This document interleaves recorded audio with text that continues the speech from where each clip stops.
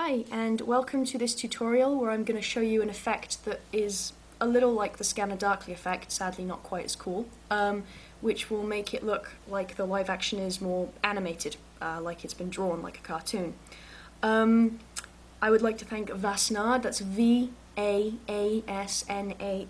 for a comment on one of my other videos that was actually really helpful in having me fiddle around and work out how to do this, so thanks dude, you're awesome. He's got a lot of great Cinelerra tutorials as well. So yeah, let's start with a clip. As you can see, I've got two video tracks currently, no audio tracks because, you know, not necessary to just show you how to do this. So we'll put the same clip on both tracks, like that. Then, on the top track, put a blur effect. As you can see, sorry, probably blur of about 25, we'll mess with that in a minute. Then make sure that you've opened up the little patch here, go to the overlay mode, go to divide.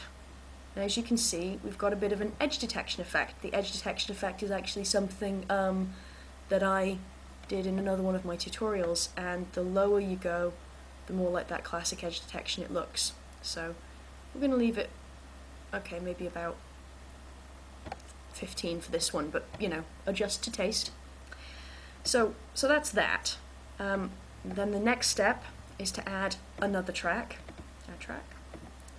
Only that track. Go back to the clip, add the same clip to the top track, then add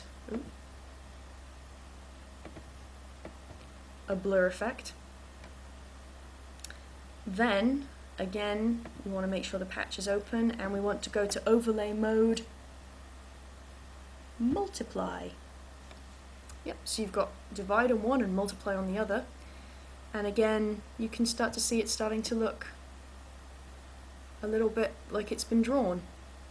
You can basically, the more you blur it, the more, as you can see, the colours become diffuse and the more the line drawing is obvious, and similarly in the one below you get more of the lines depending on how much you blur. So you can mess with that, but then, you know, this should play slightly grainy. And there you go. It's like instant animation, sort of.